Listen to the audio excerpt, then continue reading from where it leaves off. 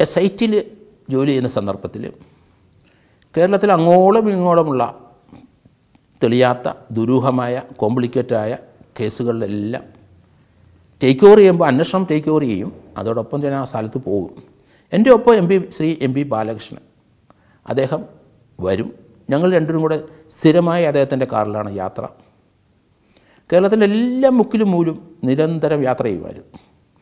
പുതിയൊരു കേസ് തമിഴ്നാട്ടിലോ കർണാടകയിലോ ഉണ്ടായാൽ, ഒരു മർഡർ കേസ് പ്രത്യേകിച്ചാണെങ്കിലും, ആ മോഡസ് ഓപ്പറാണ്ടിയിൽ ഉള്ള കേസുകൾ കേരളത്തിൽ ഏകദേശം ഉണ്ടെങ്കിൽ അവിടെ അന്നേരം തന്നെ തിരിച്ച് ആ സസ്പെക്റ്റിനെ അവർ കോടതി കൊടുക്കുന്നതിന് മുമ്പ്, അറസ്റ്റ് ചെയ്ത് കോടതി കൊടുക്കുന്നതിന് മുമ്പ് ഞങ്ങൾ പോയി ചോദ്യം ചെയ്യുക പതിവാണ്. ആ കാലഘട്ടത്തിൽ മൈസൂരിൽ വളരെയധികം ഒച്ചപ്പാടുണ്ടാക്കിയ ഒരു 8-10 മർഡറുണ്ടായി.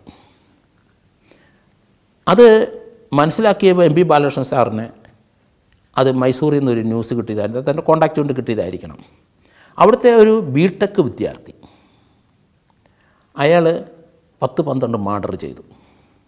ഒന്ന് അയാളെ പഠിപ്പിച്ച പ്രൊഫസർ ലേഡി, അവിവാഹിതയായ ലേഡിയെ തന്നെ കൊന്നു. അവരുടെ ഗോൾഡ് എടുത്തു. ചാമുണ്ടി ഹിൽസിലാണ് ആ ഡെഡ് ബോഡി ഉപേക്ഷിച്ചിട്ട് പോയത്. പിന്നീട് ഒരു ടാക്സിക്കാരൻ, ഒരു കാർ സംഘടിപ്പിക്കാൻ വേണ്ടി ഒരു ടാക്സിക്കാരനെ കൊന്ന അയാളെ വനത്തിൽ വലിച്ചെറിഞ്ഞു. കാർ ഉപയോഗിച്ചുകൊണ്ട് നടന്നു. നമ്പർ മാറ്റി കാർ ഉപയോഗിച്ചുകൊണ്ട് നടന്നു. അയാളും അയാളുടെ കൂടെയുള്ള ചില കൂട്ടുകാരും ബിടെക് സ്റ്റുഡൻ്റായിരുന്നു വിചാരിച്ചോണം, ക്രിമിനാലിറ്റിയിലോട്ട് സഞ്ചരിക്കാൻ തുടങ്ങി. അപ്പോൾ അവരുടെ പ്രൊഫസറെ തന്നെ കൊല്ലുകയും ചെയ്തു. ഈ ബിടെക് സ്റ്റുഡൻറ്റ് 10-12ഓളം കൊലപാതകം നടത്തിയിട്ട് വിവിധങ്ങളായ, അതിൽ 2 ഞാൻ പ്രത്യേകമായിട്ട് ഇപ്പം പറഞ്ഞത്. ഒരു കാറ് വേണ്ടി വന്നപ്പോൾ ഒരു ടാക്സിക്കാരനെ കൊന്നു. മറ്റൊന്ന് അവിടുത്തെ ഒരു പ്രൊഫസറെ കൊന്നു. അത് വലിയ ഒച്ചപ്പാടുണ്ടായി. ഒരു ലേഡി പ്രൊഫസർ, അവിവാഹിതയാണ്, 10-40 വയസ്സുണ്ട്. ഈ പയ്യനുമായിട്ട് നല്ല ലോഹ്യമായിരുന്നു അവർ. പക്ഷേ അവരെ ചതിച്ച് കൊന്നിട്ട് അവരുടെ എപ്പോഴും നല്ല ആഭരണങ്ങൾ, സ്വർണം ധരിക്കുന്ന ഒരു പ്രൊഫസറായിരുന്നു. അത് മുഴുവൻ കൈക്കലാക്കിയ ശേഷം അവരുടെ ഡെഡ് ബോഡി ചാമുണ്ടി ഹിൽസിൻ്റെ മുകളിൽ ഒരു 3-4 വളവിൻ്റെ അവിടെ കൊണ്ടുപോയി ഉപേക്ഷിക്കപ്പെട്ട് നിലയിലാണ് അവർ കണ്ടത്. എങ്ങനെയാണ് അവർ ചാമുണ്ടി ഹിൽസ് വന്നൊക്കെ അന്ന് വളരെ ദുരൂഹമായി. വർഷങ്ങളെടുത്തു. ഈ കൊലപാതകത്തിനൊന്നും യാതൊരു തുമ്പും അവിടെ ഉണ്ടായില്ല. പക്ഷേ ഒരു ചെറിയ ഇൻസിഡൻ്റാണ് അത്. അവിടുത്തെ ഒരു പോലീസ് ഓഫീസർക്ക് ചില സ്ത്രീകളുമായിട്ട് ചില ബന്ധങ്ങളുണ്ട്. സ്വല്പം ലൂസ് മോറലായിട്ടുള്ള ബന്ധമുണ്ടായിരുന്നു അദ്ദേഹത്തിന് ഒരു സ്റ്റെപ്പ് പ്രൊമോഷൻ കൊടുത്തു എന്നുള്ള ആ ബന്ധം. കാരണം അങ്ങനെ ഒരു ബന്ധമുണ്ടായി. ഒരു 6-7 വർഷം കഴിഞ്ഞപ്പം ഒരു ദിവസം അവരുമായിട്ട് ഒന്നിച്ചിരിക്കുമ്പം അവരുടെ ഈ ഇതുപോലെയുള്ള ജീവിതം, വഴിവിട്ട ജീവിതത്തെപ്പറ്റി ഇങ്ങനെ പറഞ്ഞു തന്നപ്പോൾ ഒരു ചെറിയ സംഭവം അവർ ഈ പോലീസ് ഓഫീസറുടെ അടുത്ത് പറഞ്ഞു. ഞാൻ എൻ്റെ ഈ ബിടെക്കിന് പഠിക്കുന്ന ഒരു പയ്യനുമായിട്ട് ചില ബന്ധങ്ങളുണ്ടായിരുന്നു. അപ്പോൾ ആ പയ്യനെ ഞാനും വേറൊരു സ്ത്രീയുണ്ട്, ഞങ്ങൾ 3 പേരും, ആ പയ്യൻ്റെ കൂട്ടുകാരനൊരുത്തനും ഒരു സ്ത്രീയും, അവർ 2 കാറ്, ആ കൂട്ടുകാരൻ്റെ കാറും എടുത്തു, വേറൊരു ടാക്സിയും പിടിച്ചു. ഇവർ മൈസൂരിൽ നിന്ന് ഹസനിലേക്ക് പോകുന്ന വഴിയിൽ എവിടെയോ ഫോറസ്റ്റ് ഭാഗത്ത് വെച്ച് നിന്നു. അവർ വെളിയിലിറങ്ങി നിന്ന് കാറ്റുകൊണ്ട് സംസാരിച്ചു. അതിൻ്റെ ഇടയ്ക്ക് ഈ ടാക്സിക്കാരൻ്റെ അയാളെ ഇവർ മൂത്രമൊഴിക്കാനെന്ന് വെളിയിലിറങ്ങിയൊക്കെ നിന്ന ശേഷം അയാളെ പിന്നിൽ നിന്ന് അപ്രതീക്ഷിതമായി കയറിട്ട് കഴുത്തിൽ പിടിച്ച് കുരുക്കി കൊന്നു. എന്നിട്ട് അയാളെ ആ കാട്ടിലേക്ക് വലിച്ചെറിയുന്നത് ഈ സ്ത്രീ കണ്ടു. ഈ ക്രിമിനലായ കുട്ടികളാണെന്ന് അവർക്കറിയാം. അതുകൊണ്ട് അവർ മിണ്ടിയില്ല ആരോടും. ആ കാറ് പിന്നെ ഈ പയ്യൻ ഉപയോഗിക്കാൻ തുടങ്ങി. ഈ പോലീസ് ഓഫീസറുമായിട്ട് സ്വല്പം അടുപ്പം കഴിഞ്ഞപ്പം അവരുടെ ജീവിത കഥകളൊക്കെ പറഞ്ഞ കൂട്ടത്തിൽ ഇങ്ങനെ ഒരു പയ്യൻ, ഇങ്ങനൊരു സംഭവം ഉണ്ടായിട്ടുണ്ട് സാറേ എന്ന് പറഞ്ഞു. ആ പോലീസ് ഓഫീസർ അത് ട്രാക്ക് ചെയ്തവനെ അറസ്റ്റ് ചെയ്തു. അങ്ങനെയാണ് ആ ഗ്യാങ് മുഴുവൻ വെളിയിലാകുന്നത്, ഈ ഇത്രയും കേസുകൾ തെളിയുന്നത്. അപ്പം ബാലകൃഷ്ണൻ സാർ അതിൻ്റെ അടുത്ത് പറഞ്ഞു, നമുക്ക് മൈസൂർ ഉടൻ പോകണം. ഞങ്ങൾ അന്നേരം തിരിച്ചു. അവിടെ പോയ പയ്യൻ കേരളത്തിലെ ടാക്സിക്കാരെ ഒത്തിരി കൊന്നിട്ട് ഡെഡ് ബോഡി കിട്ടാത്തതും കാറ് കിട്ടാത്തതും ഒത്തിരി സംഭവമുണ്ട്. അപ്പോൾ അതെല്ലാം ഞങ്ങൾ SITയിൽ പല കേസുകളും ടേക്ക് ഓവർ ചെയ്തു. പല കേസുകളും ഞാൻ പിടിക്കുകയും ചെയ്തു. അന്നേരം ആ ഒരു കേസുമായിട്ട് ബന്ധപ്പെട്ട എന്തെങ്കിലും രീതിയിൽ ഇവൻ്റെ ഇൻവോൾവ്മെൻ്റ് ഉണ്ടോ ഇല്ലയോ എന്ന് ബിടെക് സ്റ്റുഡൻറ്റ് കേരളത്തിൽ വന്നിട്ടുണ്ടോ, താമസിച്ചിട്ടുണ്ടോ എന്നൊക്കെ അറിയാൻ വേണ്ടി ഞങ്ങൾ പോയി ക്വസ്റ്റ്യൻ ചെയ്തിട്ട് മടങ്ങിപ്പോന്നു. ഞങ്ങൾ വിരാജ്പേട്ട വഴി കേരളത്തിൽ വന്നു. കോഴിക്കോട് നിന്ന് ഞങ്ങൾ തൃശ്ശൂർ വരുമ്പം കുന്നംകുളം എടുക്കാറായപ്പം വെളുപ്പിനെ 3:30 മണി. അവിടെ വന്നപ്പോൾ റോഡിൻ്റെ ഇടതുവശത്ത് വയലില്ല, അവിടെ ഒരു കാറ് മറിഞ്ഞിട്ട് ആ കാറിൻ്റെ അടുത്ത് 5-6 പേര് നിൽപ്പുണ്ട്. 3-4 പേര് റോഡിൽ നിൽക്കുന്നു. ഞങ്ങളവിടെ ഇറങ്ങി. കാരണം കാറ് മറിഞ്ഞപ്പോഴും കാറിന് ഇൻട്രസ്റ്റ്, കാരണം കാറിൻ്റെ ഒത്തിരി കേസുകൾ നമ്മുടെ കയ്യിലുണ്ട്. ആക്സിഡൻ്റ് ഉണ്ടായും ഡ്രൈവറെ കിട്ടാത്തതും അതുപോലെ കാറ് കിട്ടാത്തതും. അപ്പോൾ അതിനെന്തെങ്കിലും ഞങ്ങൾ അവിടെ നിന്നു. ഇവരോട് ചോദിച്ചു എന്താ സംഭവം. അന്നേരം പറഞ്ഞു പാലക്കാട് നിന്ന് വന്ന കാറാണ് ആ വെളിയിൽ കിടക്കുന്നത്. ആ കാറിലെ ഡ്രൈവർ 2 യാത്രക്കാർ, തമിഴ് സംസാരിക്കുന്ന 2 യാത്രക്കാർ അവിടുന്ന് കാറിൽ കയറി കുന്നംകുളം വന്നു കഴിഞ്ഞപ്പം പുറകെ ഇരുന്ന ആൾ ഡ്രൈവറുടെ കഴുത്തിൽ ഒരു കയറിട്ടു. അപ്പം അന്ന് വളരെ സജീവമായി ഡ്രൈവർമാർക്കൊക്കെ ഞങ്ങൾക്ക് കോഷൻ കൊടുക്കുമായിരുന്നു ഞാൻ. അങ്ങനെ നേരത്തെ പിടിച്ചവരുടെ ഫോട്ടോഗ്രാഫ് എല്ലാം കൂടെ എല്ലാ ടാക്സി സ്റ്റാൻഡുകളും ഡ്രൈവർമാർക്കൊക്കെ ഞാൻ സപ്ലൈ ചെയ്തുകൊണ്ടിരുന്നു. അപ്പോൾ അത് കൊണ്ട് ആ ഒരു പിന്നിൽ നിൽക്കുന്ന ആളെ സൂക്ഷിക്കണം, അല്ലെങ്കിൽ കാറിൻ്റെ ടാക്സി കാറിൻ്റെ പ്രത്യേകിച്ചും മുൻ സീറ്റിൻ്റെ അവിടെ പിൻ സീറ്റുമായിട്ട് ഒരു സെപ്പറേഷൻ വേണം. കാരണം കയറിട്ട് പിടിക്കുന്ന ഒത്തിരി കേസുണ്ടായി. എന്തായാലും കയറിട്ടെന്ന് തോന്നിയപ്പോൾ ഇയാൾ പെട്ടെന്ന് വണ്ടി റൈറ്റിലോട്ട് തിരിച്ചിട്ട് ഈ കയറിൻ്റെ ഇടയ്ക്ക് കൈയിട്ട്, അതുകൊണ്ട് കഴുത്ത് മുറുകാൻ പറ്റിയില്ല. ഇയാൾ വണ്ടി പെട്ടെന്ന് റൈറ്റിലോട്ട് വെട്ടിച്ച് കണ്ടി മറിഞ്ഞു. 3 പേർക്കും പരിക്കുണ്ട്. ഈ സമയത്ത് തൃശ്ശൂരിൽ നിന്ന് വന്ന പിന്നാലെ വന്ന ഒരു കാറ് ഇതൊരു അപകടമാണല്ലോ എന്ന് വിചാരിച്ച് അവർ കാറ് നിർത്തി. അതൊരു ടാക്സി വണ്ടിയായിരുന്നു. ഇവരെ രക്ഷിക്കാനായിട്ട് അവരെല്ലാം വെളിയിച്ചാഴി ഈ വയലിൽ കൂടെ പെട്ടെന്ന് അവർ കാറിൻ്റെ അടുത്തെത്തി. കാറിനകത്ത് കിടന്ന 3 പേരെയും വെളിയിലിറക്കി. ഡ്രൈവറെ ഇറക്കാൻ സ്വല്പം താമസിച്ചു. മറ്റേ 2 പേരും വെളിയിലിറങ്ങി നിൽക്കുന്ന കണ്ടു. അവർ പെട്ടെന്ന് റോഡിലോട്ട് നടക്കുന്നു. അപ്പോൾ പിന്നാടി വന്ന ആ കാർ ഡ്രൈവർ അയാൾ നോക്കിയപ്പോൾ അയാളുടെ കാറിൻ്റെ അടുത്തോട്ട് ഇവർ 2 പേരും പോകുന്നു. അയാൾ കാറിനകത്ത് ഈ അപകടമായതുകൊണ്ട് കാറിൻ്റെ അകത്ത് തന്നെ കീ വെച്ചിരുന്നു. ഇവർ നേരെ അവിടെ വണ്ടി സ്റ്റാർട്ട് ചെയ്യുന്നു. അപ്പോൾ ഈ ഡ്രൈവർ ഓടി അടുക്കാറ് ചെന്നപ്പം അതിലൊരാൾ ഡ്രൈവറെ വെടിവെച്ചു. ഡ്രൈവറെ ഷോൾഡറെ കൊണ്ടു കാറ് വിട്ടു പോവുകയും ചെയ്തു. ആ കാറ് പിന്നെ തിരൂരടുത്ത് എവിടെ ഉപേക്ഷിക്കപ്പെട്ട നിലയിൽ പിന്നെ കണ്ടെത്തുകയും ചെയ്തു. എന്തായാലും കേരളത്തിൽ വെടിവെക്കുന്ന കഴുത്തെ കുരുക്കിട്ട് പിടിക്കുന്നതല്ലാതെ വെടിവെക്കുന്ന ഒരു സംഭവം ഞങ്ങൾ ആദ്യം കാണുന്നത്. എന്തായാലും പെട്ടെന്ന് തന്നെ DGPയുടെ അവിടുന്ന് ആ വെടിവെച്ച കേസായതുകൊണ്ട് SIT അത് ടേക്ക് ഓവർ ചെയ്യണമെന്ന്. ഞാൻ ആ കേസ് അന്നേരം തന്നെ ടേക്ക് ഓവർ ചെയ്തു. ഞങ്ങൾ കുന്നംകുളം ആശുപത്രിയിൽ പോയി ഇഞ്ചേർഡ് അയാളെ കണ്ടു. അയാൾക്ക് കഴുത്തിനുള്ള വെടി ഏതായാലും ഏറ്റില്ല. അയാളുടെ ഇടത് തോളിന് ആണ് വെടിയേറ്റിരുന്നത്. അയാൾ ഏതായാലും ജീവിതത്തിലേക്ക് തിരിച്ചു വന്നു. അയാളെ ചോദ്യം ചെയ്തപ്പം തമിഴിലുള്ള 2 പേർ, തമിഴ് സംസാരിക്കുന്ന 2 പേര്, ഒരാൾക്ക് 6 അടി 2 ഇഞ്ചോളം പൊക്കം, ജീൻസ് ഇട്ടിട്ടുണ്ട്, നല്ല വില കൂടിയ ഷർട്ട് ഇട്ടിട്ടുണ്ട്, ഷൂ ഇട്ടിട്ടുണ്ട്. അയാൾ ഇരുനിറമാണ് എങ്കിൽ മുടി നല്ല നിന്നു. ഒരു 20-21 വയസ്സിക്കുള്ളിലില്ല. കൂടെയുള്ള ആൾക്ക് 10-30 വയസ്സുണ്ട്, തമിഴൻ. അപ്പോൾ ഈ പ്രത്യേകത കൊണ്ട് ഞാൻ അയാളെ കണ്ട് അത് ചോദ്യം ചെയ്ത് ആ റിസംബ്ലൻസ് ഞങ്ങൾ അവിടുത്തെ മറിഞ്ഞ കാറ് മുഴുവൻ വീണ്ടും വെളുപ്പിനെ പോയി പരിശോധിച്ചപ്പോൾ അതിൻ്റെ അകത്ത് ഒരു പൗച്ച് എനിക്ക് കിട്ടി. ആ പൗച്ചിനകത്തൊരു കാർഡുണ്ട്. ജാഫ്ന മെഡിക്കൽ കോളേജ് സ്റ്റുഡൻറ്റിൻ്റെയാണ് ആ കാർഡ്. മെഡിക്കൽ കോളേജിലെ ഒരു ഐഡൻറ്റിറ്റി ഉണ്ട്. അവിടുത്തെ 2nd ഇയർ സ്റ്റുഡൻ്റായ ഒരു പയ്യനാണിത്.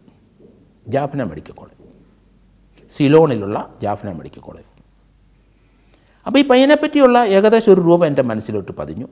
മനസ്സിൻ്റെ കണ്ണാടി ഞാൻ അത് ചോദിച്ചു അത് മനസ്സിൻ്റെ കണ്ണാടി ഒതുക്കി വെച്ചിരുന്നു. അതിനുശേഷം DGPയും ഞങ്ങളുടെ SPയും പറഞ്ഞു ഏതായാലും LTT ആണ്. അന്ന് LTT മദ്രാസ് പോലീസ്, തമിഴ്നാട് പോലീസും തമിഴ് ജനതയെ ഒന്നിച്ച് സപ്പോർട്ട് ചെയ്യുന്ന അവസരം. വേലുപ്പിള്ള പ്രഭാകരനെ സജീവമായി ശ്രീലങ്കക്കാരെ ആക്രമിച്ചുകൊണ്ടിരിക്കുന്ന സമയം. അന്ന് തമിഴ്നാട്ടിലുള്ളവരെല്ലാം സപ്പോർട്ടാണ്. ഗവൺമെൻറ് ഓഫ് ഇന്ത്യ ഒരു പരിധിവരെ സപ്പോർട്ടുമാണ്. പിന്നീടാണ് രാജീവ് ഗാന്ധിയെ അവർ കൊല്ലുന്നതും കഥ മാറുന്നതും. എന്തായാലും ആ കേസിനകത്ത് ഏതായാലും ഒരു എവിഡൻസ് കണ്ടുപിടിക്കണം. കാരണം LTTയെ സംശയിച്ച ചില കേസുകളുണ്ട്. ബാംഗ്ലൂർ, പൂന എന്നുള്ള സ്ഥലങ്ങളിലൊക്കെ ഇതുപോലെ കാറ് പിടിച്ച് ടാക്സിക്കാരെ കൊന്നിട്ടുണ്ട്, ടെമ്പോ വണ്ടി പിടിച്ച് കൊന്നിട്ടുണ്ട്, അതിൻ്റെ ഡ്രൈവറെയും കൊന്നിട്ടുണ്ട്. അതൊക്കെ എക്സ്പ്ലോസീവ്സിന് യൂസ് ചെയ്യുന്നതായിട്ടൊരു അന്ന് ഇൻ്റലിജൻസ് വിവരമുണ്ട്.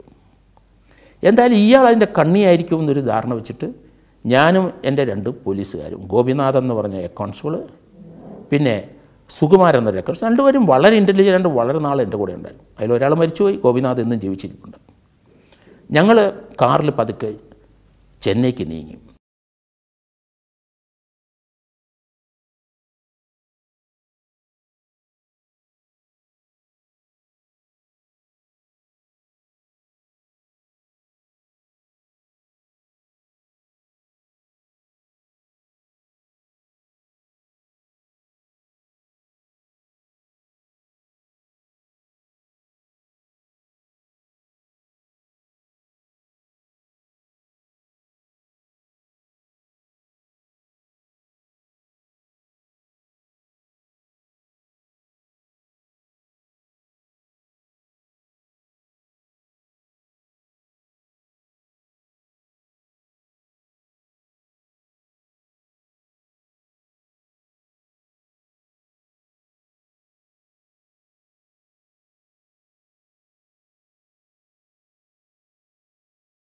ഈ ജാഫ്ന മെഡിക്കൽ കോളേജ് സ്റ്റുഡൻറ്റിൻ്റെ കാർഡിനകത്ത് ചെന്നൈയിലെ ഒരു അഡ്രസ്സ്, പൂനമല്ലി റോഡിനകത്തുള്ള അതിനടുത്ത് ചേർന്ന് നിൽക്കുന്ന ഒരു തിയേറ്ററിൻ്റെ അടുത്ത ഒരു വീടിൻ്റെ, ഒരു 2 നില വീടിൻ്റെ ഒരു അഡ്രസ്സ്, ഒരു കോൺടാക്റ്റ് അഡ്രസ്സാണ്.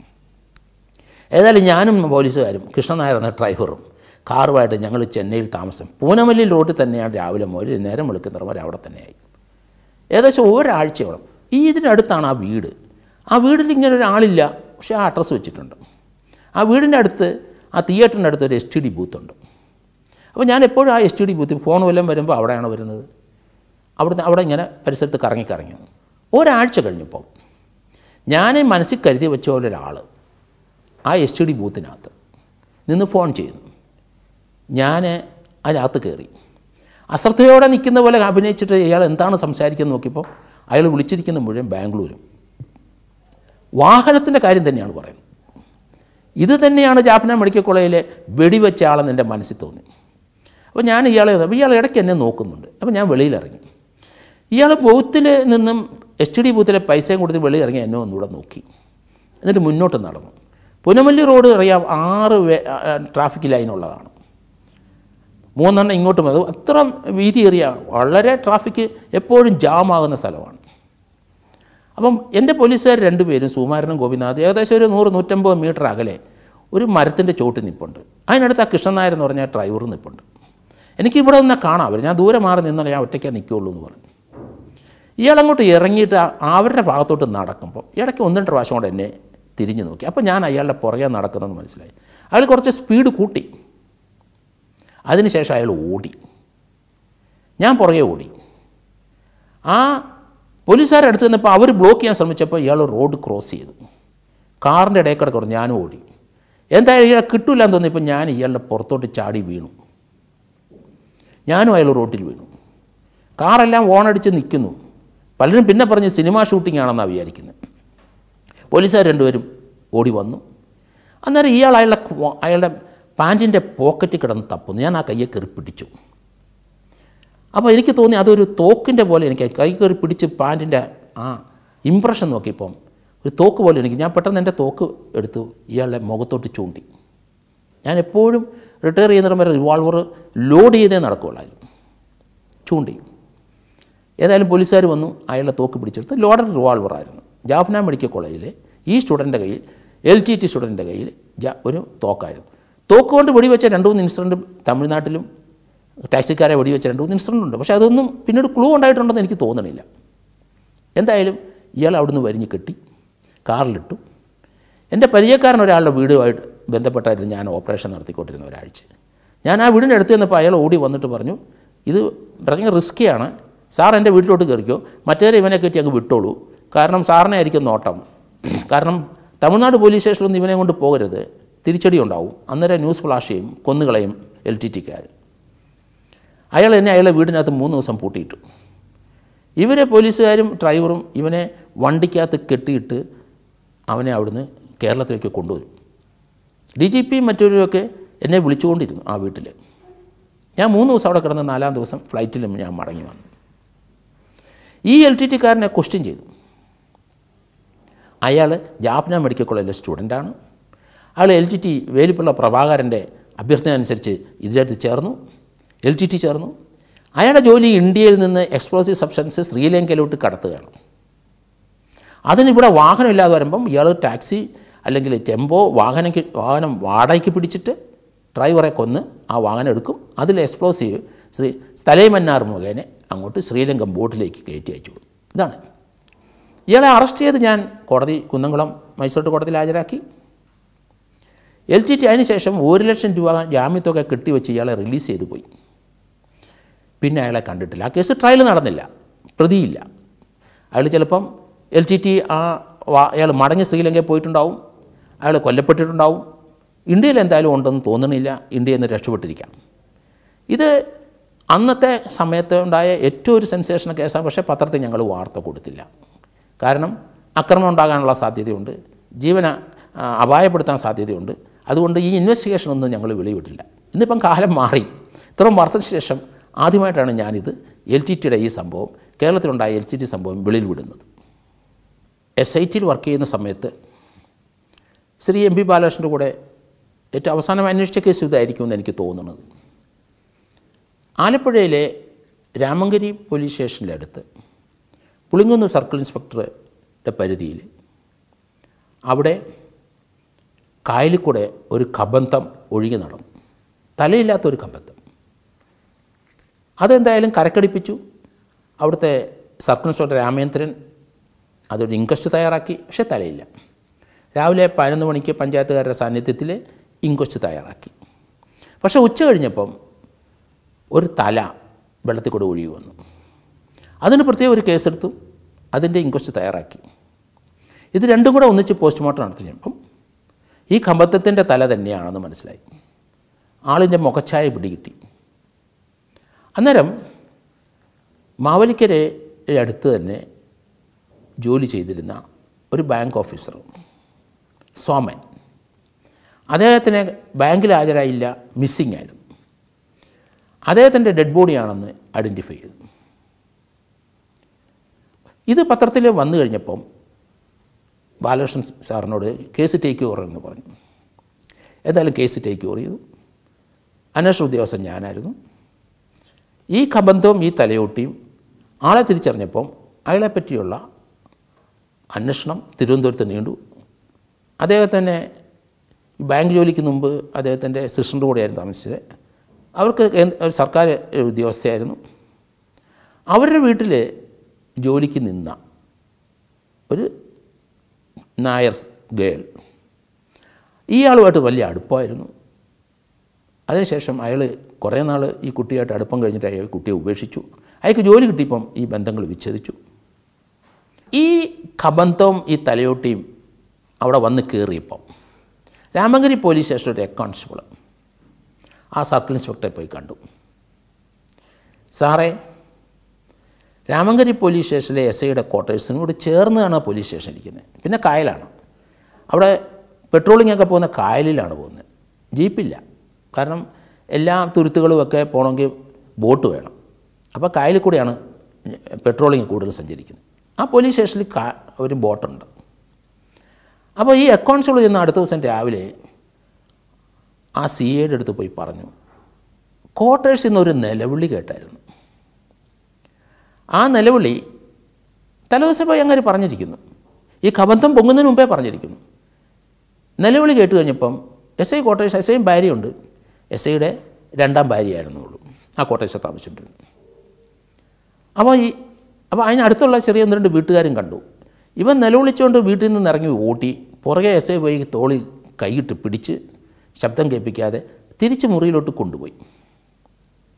വൈകിട്ട് അന്ന് ജിടിച്ചാറിയിരുന്ന കോൺസ്റ്റബിൾ SIയോട് ചോദിച്ചു, സാറേ അവിടെ എന്താണ് ഒരു കരച്ചിലൊക്കെ കേട്ടത്? അതൊരു ഫ്രണ്ട് വന്ന്, എന്നിട്ട് അയാൾ പോകുന്ന കണ്ടില്ല. കാരണം പോലീസ് സ്റ്റേഷനിൽ ഇരിക്കുന്ന കോൺസ്റ്റബിൾ ഇയാളെ വീട്ടിൽ നിന്ന് ആരെങ്കിലും ഇറങ്ങി പോകുന്നതും വരുന്നത് കാണാം SIയുടെ ക്വാർട്ടേഴ്സ്. എന്തായാലും SIയോട് ചോദിച്ചപ്പം പറഞ്ഞു, അവൻ പോയി, അവന് എൻ്റെ ഒരു ഗസ്റ്റായിരുന്നു, വന്നിട്ട് അവൻ അങ്ങ് പോയി. അല്ല, അവിടെ ഒരു ബഹളം, അത് ഞങ്ങൾ തമാശ കളിച്ചതാണ്, അപ്പോൾ മാത്രമല്ല അപ്പുറം ഒന്നും ഇല്ല. എങ്കിലും കോൺസ്റ്റബിളാണ്, വെറ്ററൻ കോൺസ്റ്റബിളാണ്. അദ്ദേഹത്തിന് സംശയം ഉണ്ട്, എന്തെങ്കിലും സംഭവിച്ചോ, ഇങ്ങേരുടെ ജിടിച്ചാർജാണ്, ഇങ്ങേർക്ക് ദൂഷ്യം ഉണ്ടാവും. ഇങ്ങനെ അടുത്ത ദിവസം രാവിലെ ഈ കബന്ധം പൊങ്ങുന്നതിന് മുമ്പ് CAയുടെ അടുത്ത് പോയി പറഞ്ഞു. സാർ അവിടെ ആ ക്വാർട്ടേഴ്സ് ഒന്ന് നോക്കണം. പക്ഷേ ആ പിറ്റേ ദിവസം ഒന്നും ഉണ്ടായില്ല, ഒന്നും നടന്നില്ല. CA വന്നുമില്ല. അവനുണ്ടെങ്കിൽ കാണിച്ചിട്ടുണ്ടെങ്കിൽ അവനെ കൊന്നിട്ടുണ്ട്, അവൻ അനുഭവിക്കട്ടെ, ഞാൻ എന്തിനാ അവൻ്റെ ക്വാർട്ടേഴ്സ് ഒന്ന് തപ്പുന്നേ. SIയുടെ ക്വാർട്ടേഴ്സിൽ വരാൻ CAയ്ക്ക് ഒരു മടി. ഒന്നും കണ്ടില്ലെങ്കിൽ എന്ത് ചെയ്യും? അങ്ങനെ അങ്ങ് വിട്ടു. പക്ഷേ ആ നിലവിളിച്ച രാത്രിയിൽ ഡെഡ് ബോഡി ആ ക്വാർട്ടേഴ്സിൽ തന്നെ വെച്ചിരുന്നു. ഇത് ആ CAയുടെ മനസ്സിൽ ഇത് കിടന്നു. കബന്ധം പൊങ്ങിയപ്പം ഈ അക്കൗണ്ട്സിൽ അവിടെ ചെന്നു. സാറേ എനിക്ക് സംശയമുണ്ട്. അതിലേക്കൊരു ലീഡ് കിട്ടി. അപ്പോൾ അങ്ങേരുടെ ഭാര്യയെ ക്വസ്റ്റ്യൻ ചെയ്തു. അന്നേരം ആലപ്പുഴ മെഡിക്കൽ കോളേജിൻ്റെ അടുത്താണ് കേരള പോലീസിൻ്റെ ഒരു പോലീസ് ക്ലബ്ബുള്ളത്. MP ബാലകൃഷ്ണൻ സാർ അവിടെ പോയി. തിരുവനന്തപുരത്ത് MP ബാലകൃഷ്ണൻ്റെ അരുമ ശിഷ്യനായ ഞാനും സുഗതൻ എൻ്റെ സീനിയറാണ്. ഞാൻ എപ്പോഴും അദ്ദേഹത്തെ കാണുമ്പോൾ സല്യൂട്ട് ചെയ്യും. സുഗതൻ സാറാണ്. പക്ഷേ രാമങ്കരിയിലെ കേസ് അന്വേഷിച്ചു വന്നപ്പം സുഗതൻ സാറ് ആണ് ഈ കൊലപാതകം നടത്തിയെന്ന് വിളിയായി. സുഗതനെ അവിടെ വിളിച്ചു. സുഗതൻ്റെ രണ്ടാം ഭാര്യയും വിളിച്ചു, കൊച്ചുമായിട്ട് വന്നു.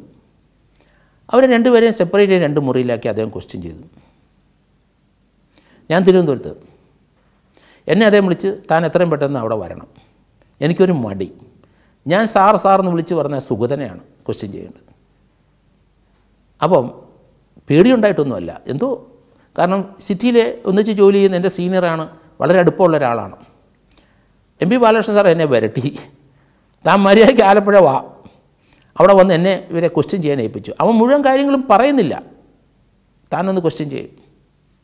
എന്നിട്ട് അദ്ദേഹം തിരുവനന്തപുരത്ത് വരെ പോയിട്ട് അടുത്ത ദിവസം വരാം, അതിനിപ്പുറം ഈ കേസിൻ്റെ എല്ലാ കാര്യങ്ങളും ചോദ്യം ചെയ്ത് വെളിയിൽ കൊണ്ടുവന്നിരിക്കണം എന്നൊക്കെ പറഞ്ഞിട്ട് എൻ്റെ പുറത്തൊരു തട്ടും തട്ടിയിട്ട് അദ്ദേഹം അവിടുന്ന് നേരെ തിരുവനന്തപുരത്ത് പോയി. നെക്സ്റ്റ് ഡേ രാവിലെ വരും, രാത്രി മുഴുവൻ ക്വസ്റ്റ്യൻ ചെയ്യും. ഒരു ദിവസം അവിടെ വെച്ചു. അടുത്ത ദിവസം രാത്രിയിൽ തന്നെ അവിടുന്ന് ചുമന്ന് ആരും അറിയാതെ ബോട്ടിൽ കൊണ്ട കിടത്തി. ബോട്ട് ഡ്രൈവറെ വിളിച്ചു വരുത്തി, കായലിൽ കൊണ്ടുപോയി കഴുത്ത് അറുത്തു.